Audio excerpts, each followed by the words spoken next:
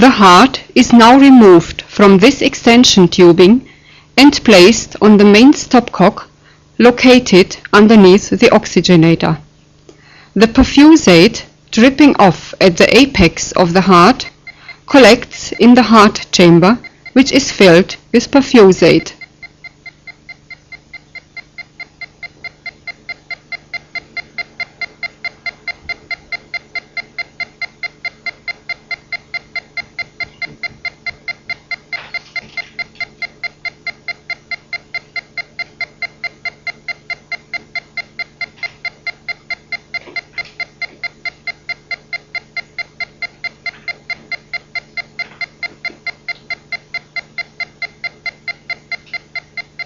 The heart must still be freed from adhering tissue such as remnants of the aorta, the pulmonary vessels, and the connective and fatty tissue.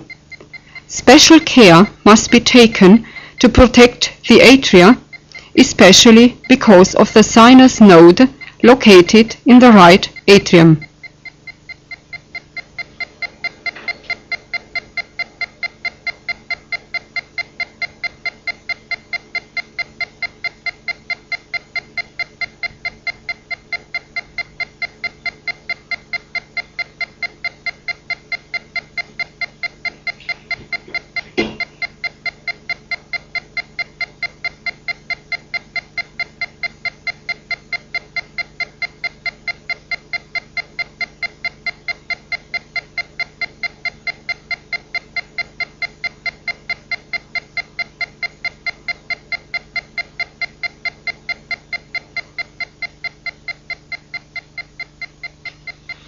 It is also important, where necessary, to enlarge the approach to the mitral valve and therefore to the left ventricle at the entrances of the pulmonary veins to the left atrium. It is through this aperture that the balloon catheter for measuring the ventricular pressure has to be introduced into the left ventricle. The heart is already beating strongly and rhythmically. This balloon catheter consists of a bulbous cannula bent through 90 degrees and a small latex balloon shown yellow here. The diagram indicates the point on the left atrium where the catheter has to be introduced. The atria are difficult to recognize on the preparation because they are not filled with perfusate and are therefore collapsed. The liquid-filled steel catheter is connected directly to a pressure transducer, which in turn is mounted through a joint on a vernier height drive. With this arrangement, the balloon can now be positioned precisely above the opening in the left atrium. This is a schematic diagram of the arrangement for measuring the left ventricular pressure. It consists of the cannula with balloon, an isotech pressure transducer, a three-way stopcock, and the spindle syringe. In order to pressurize the balloon, the three-way stopcock is set to provide a connection from the spindle syringe to the transducer dome, and from there through the cannula to the balloon. The short piece of tubing which extends downwards is necessary for accurate zeroing of the pressure measuring system.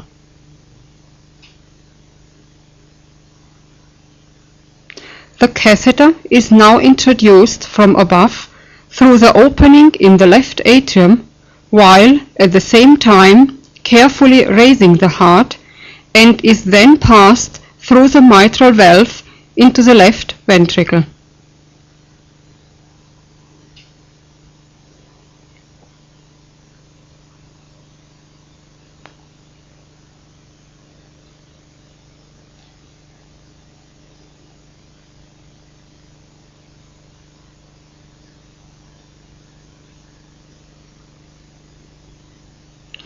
Next we see how the balloon is pressurized with liquid with the aid of the spindle syringe so that a pressure of 10 mm mercury is produced. The pressure setting has to be checked on the recorder or better still on an oscilloscope.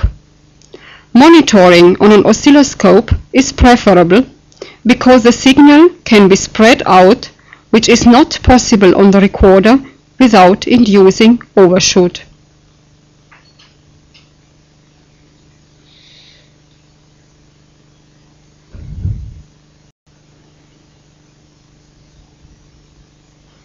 A coaxial electrode is placed on the right atrium in order to stimulate the heart.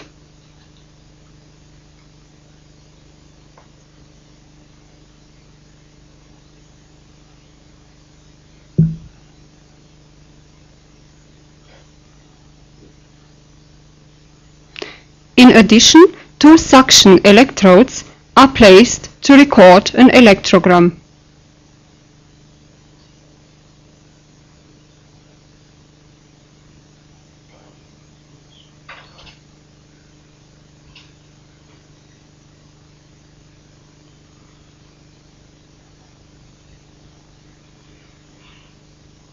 This is a more detailed view of the technical equipment.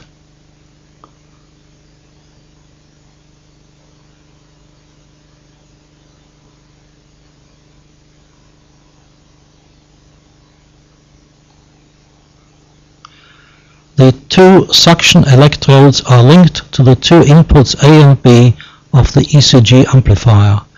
The zero connection is made at the back of the main stopcock through the conducting perfusate.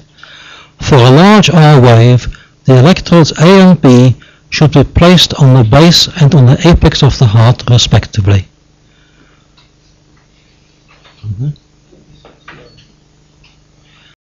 Here is the thermostated heart chamber, which is filled with perfusate. It is raised far enough so that the heart is fully immersed in the liquid. This ensures a constant temperature and humidity for the heart.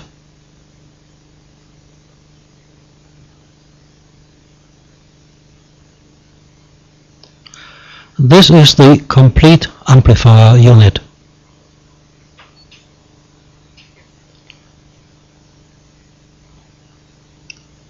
Now the stimulator is set, unless this has already been done, to the stimulation frequency for the heart, 270 pulses per minute, corresponding to a basic rhythm of about 220 milliseconds. A stimulation width of 0.5 milliseconds is sufficient, and the amplitude should not appreciably exceed 4 volt.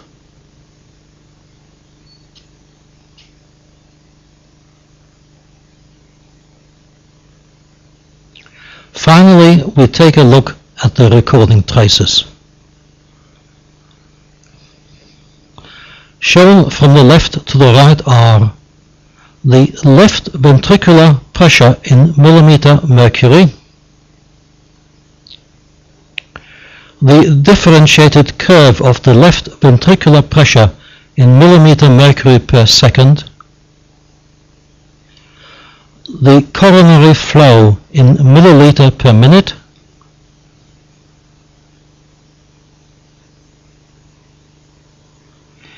and the perfusion pressure, which is initially set to 50 millimeter mercury.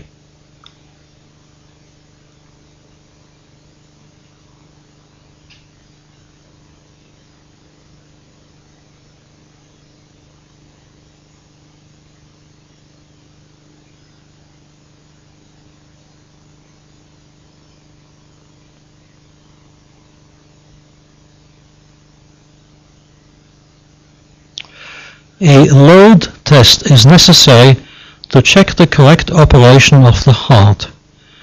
The test consists of increasing the perfusion pressure in steps of 10 millimeter mercury. This produces an extension of the myocardium as when increasing the filling pressure, with the result that the contractile force increases according to the Frank-Starling mechanism.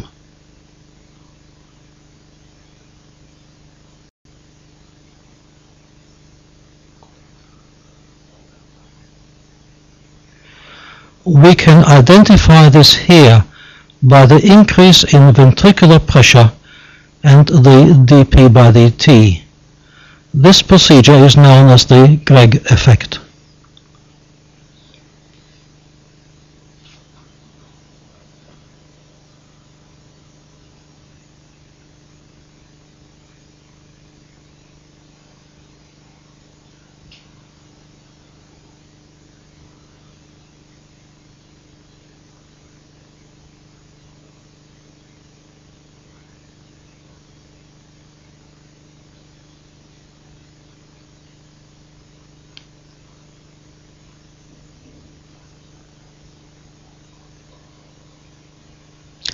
Evaluating the left ventricular pressure curve, we obtain the corresponding Frank-Starling function curve.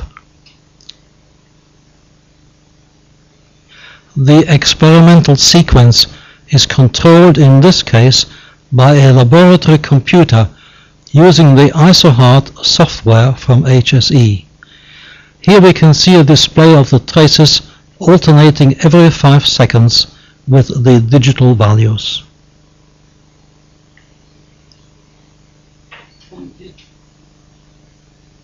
Here finally is a general view of the entire equipment. The central element is the oxygenator with the transducers. On the right is the blue respiration pump which is running. On the left is a stack consisting of the Pluxis electronics unit at the bottom, the stimulator in the middle, and at the top the narco flow meter for coronary flow. Next to it is a recorder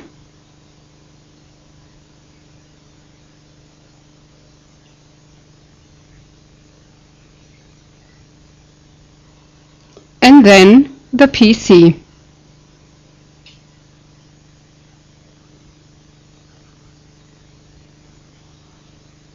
The complete setup can be adapted by suitable variations to meet individual requirements. This here is the apparatus for the isolated rabbit heart with a variant for perfusion using whole blood.